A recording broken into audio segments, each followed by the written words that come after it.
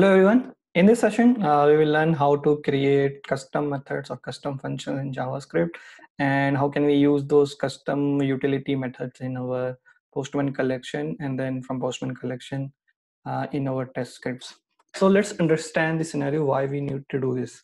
So Postman provides so many methods and built-in functionalities, but let's say there are certain things which you need to do. Let's say, for example, so you are sending a request where a field can have multiple data, like user type can be supervisor, admin, agent, license, professional, and so on. So and your target is to basically while creating a user, sometimes you have to pick a normal user, sometimes you have to pick a admin user, sometimes you have to pick a supervisor. So how can you do that? So what you can do is basically you can have this list in a have this data of items in a list, and then using a random function you can supply the length of the list to a random function, and random function will give you the random number, and then based on that you can access the list item, right? So that every time you will get a different item in your APIs.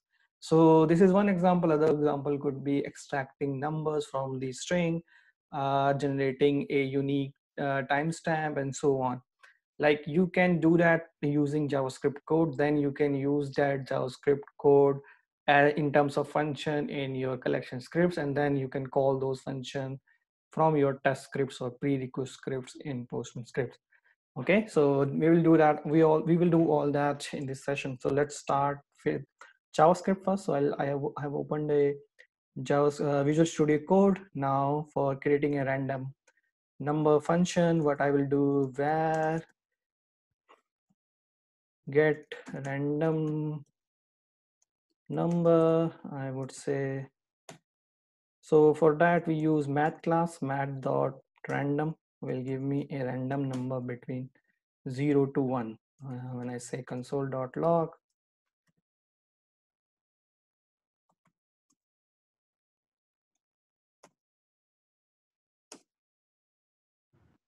rather than get, I could say get random number.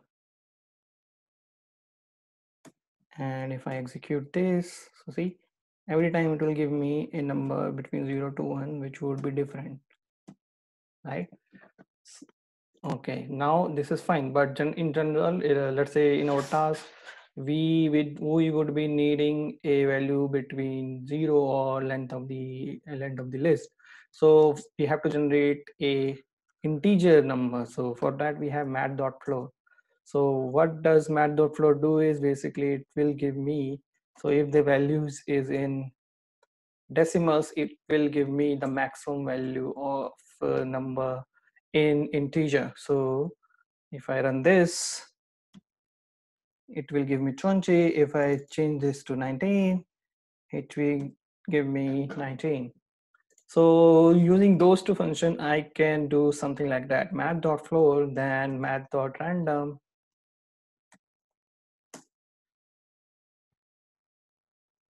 Now, if I do that, it will give me 0 every time, right? Because 0 to 1, the floor would be 0.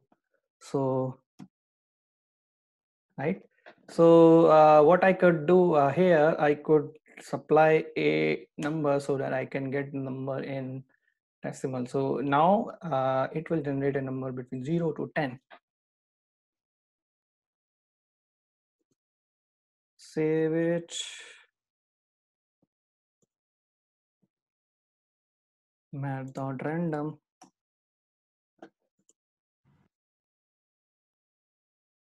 5, 6, 2. So every time different number. So this is how you can create a random number. And so, but for our task is different. So what I'll do, we will convert that in a function first, get random number.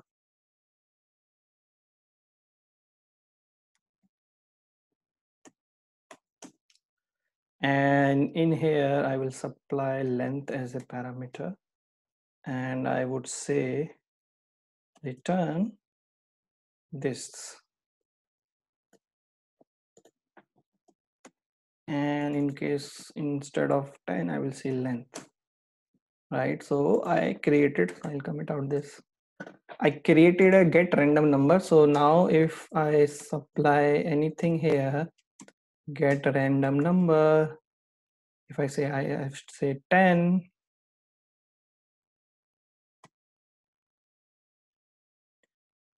it would give me a number between 0 to 10.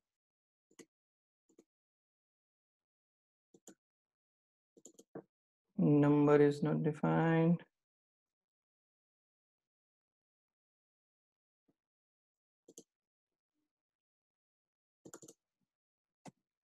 This is length, right? Oh, I missed out this spelling. Okay, no issues. So if I run this, I get 7. If I again run this, I get 8, right? So now this could be our list index. So what I can do, I can generate a list where list items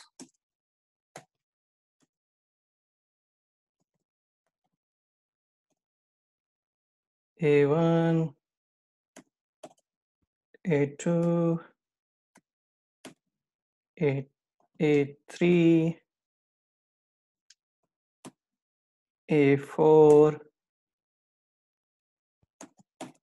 A5, right? Now my task is to get random value from A1 to A5 in my payload. So what I can do here, console.log, instead of this, I could say items dot length. So it will give me length of array. This is number one higher than the highest element. So in terms of index, I would say length minus 1. So it would give me a value between 0 to 5, right? So I got the index. Now I have to print it using list. So for that, list, not list, items, and I will print this.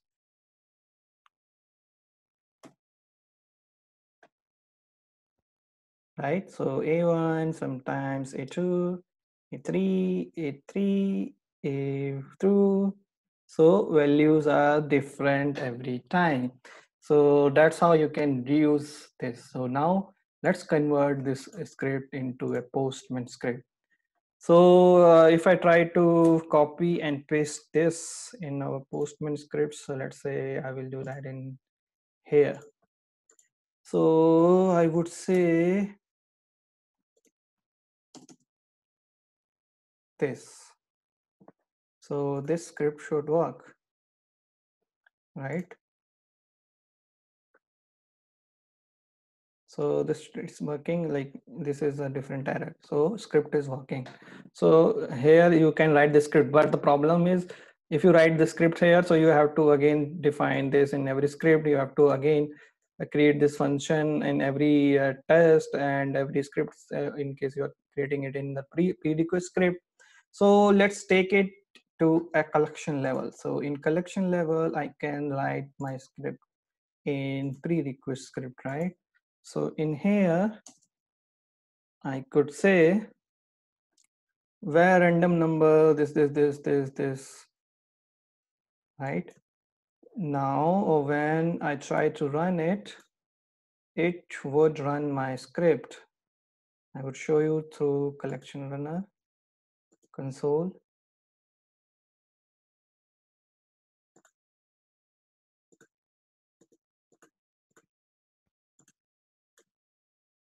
Okay, console is correct.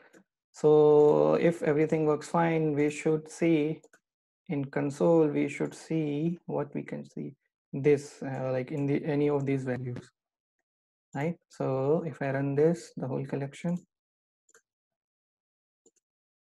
and see the postman logs,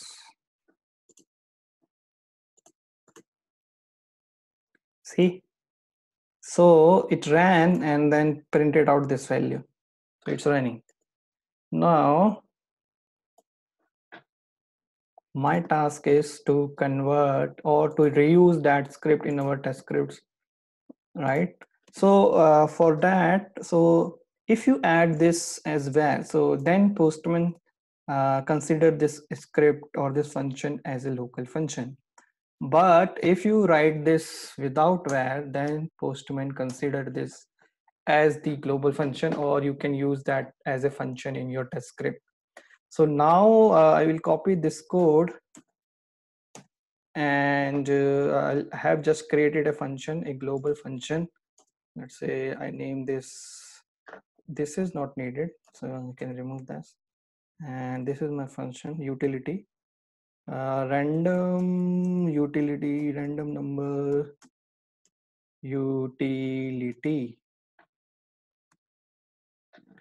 So I will update this. In here I will use that in every script, so I can use that here, right? And also I can use that the similar script in the second test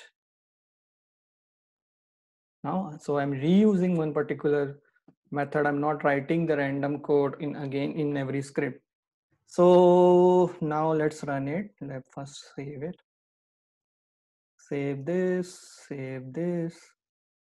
clear the console logs.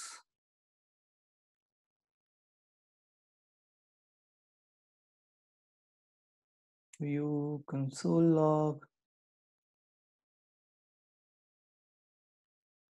Clear this out. Now run this collection.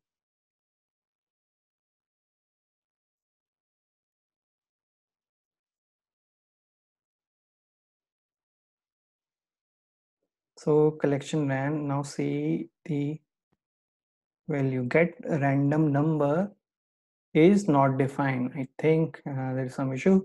So see, let's see what's the issue here. So if I run this, get random number. Oh, so we have to make certain changes. So we have to use arrow function here. That's why I told you about arrow function while doing the JavaScript class. So rather than using this, what would be, so we will convert this in arrow function. So in arrow function, it would be get random number equal to parameter and arrow, and then this,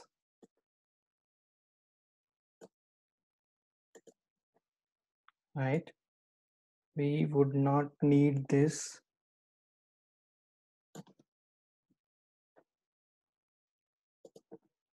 math. Okay, so yeah, so function command some does not work sometimes in postman, so that's why you can use arrow thing. So if I update this and run this again, length is not defined.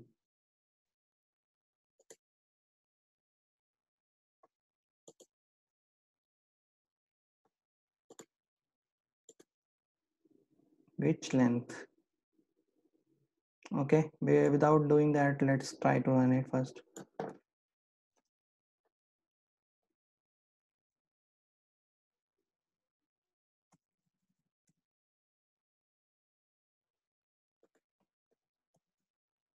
Let's see if we are able to run this.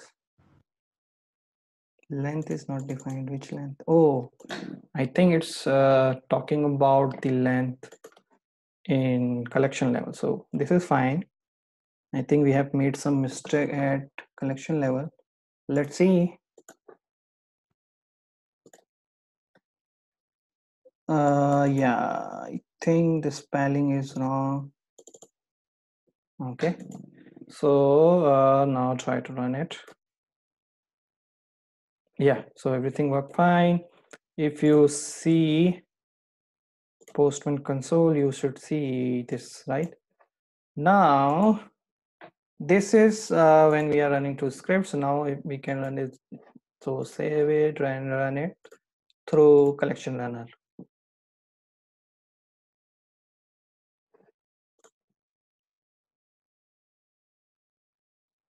right? So it ran, and now let's see the Postman console. So it gave the value 82 here, 83 here in get. So that's how you can use your built-in, or sorry, custom-made function in JavaScript in Postman. So just create a function here. Make sure to use arrow arrowwise command, otherwise it may not work. And then now you can generate any random number from anywhere in your scripts or pre-request scripts in your test cases or API request. Thanks for taking this session, guys. See you in the next session.